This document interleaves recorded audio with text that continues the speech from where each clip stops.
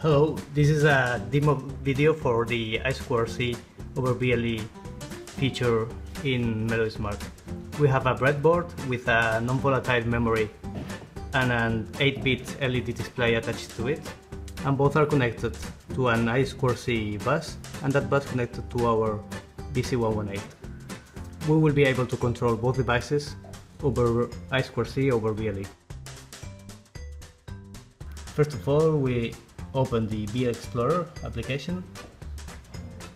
We connect to our device and start the I2C functionality.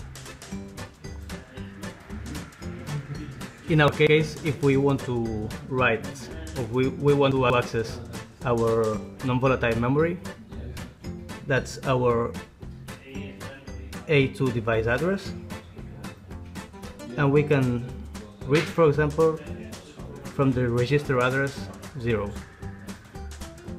There we go. As you can see, that memory position has not been initialized yet, so we can write on it whatever we want. For example, the bytes CC00FFEE. We write on it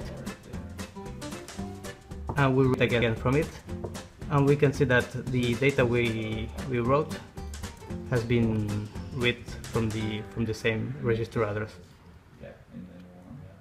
We can also control the LED display. That's the E0 device in our case. We initialize it by writing on the 21 register. We write on it. We turn it on by writing in the 81 register, and we can write any data we want to the LED display, like the one I had copied to my clipboard. Sorry.